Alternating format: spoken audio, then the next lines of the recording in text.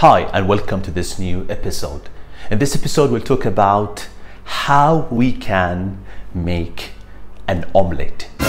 Yeah, an omelette. I'm giving you 10 seconds to do that omelette for me.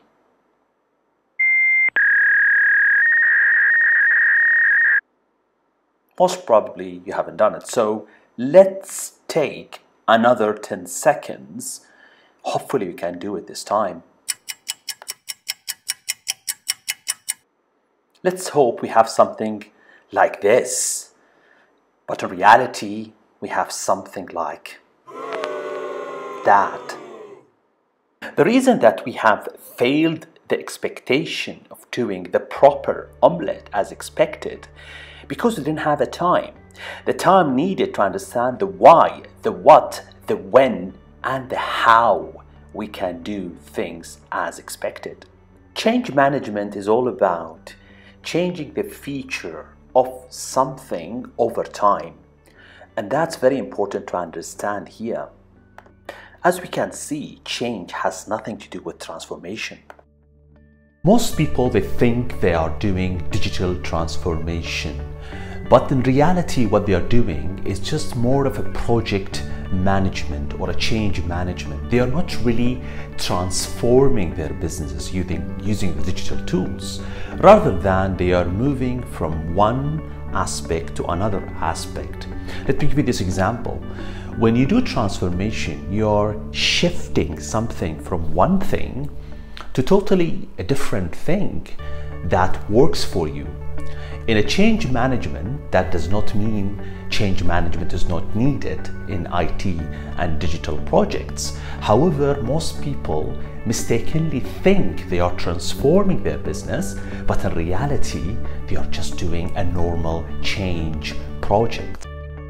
See, when we talk about transformation, let's have this example. This little cocoon, over time, is being transformed into something totally different, into a butterfly, and this is exactly what we want to do in our digital projects. If we are talking about transformations, it's very important, elemental, that we have really a vision of the company ready, right? You cannot have a transformational company using digital tools available while you don't have a vision of the company. What do you want really to achieve as overall? What are your 6 months, 9 months, 1 year kind of an objective?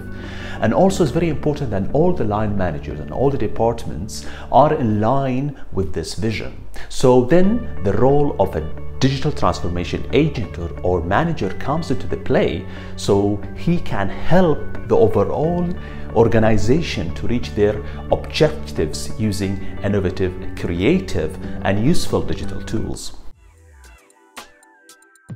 In order for digital transformation to work, there are 3 pillars. I call it the 3 P's plus 1 F, which we need: the people, processes, product, and the fund needed to keep these projects going on. There are many ways we can do projects, transformation projects. We can move into the cloud. We can create an omnichannel experience for our businesses. We can move into an e-commerce model if that suits us. We can invest into a blockchain. We can also do fintech and payments to transform our transaction processing. We can embrace Internet of Things if it's applicable. We can have artificial intelligence if that suits us. And last but not least, we can dive deep into data analytics and deep learnings.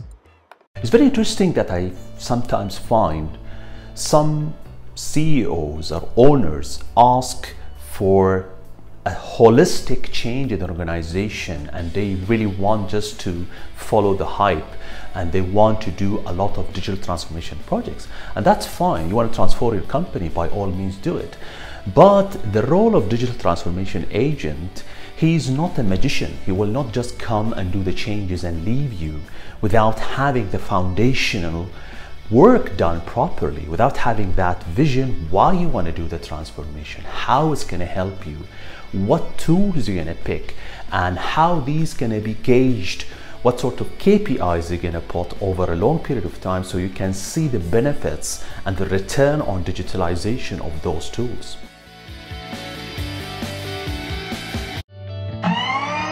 Thank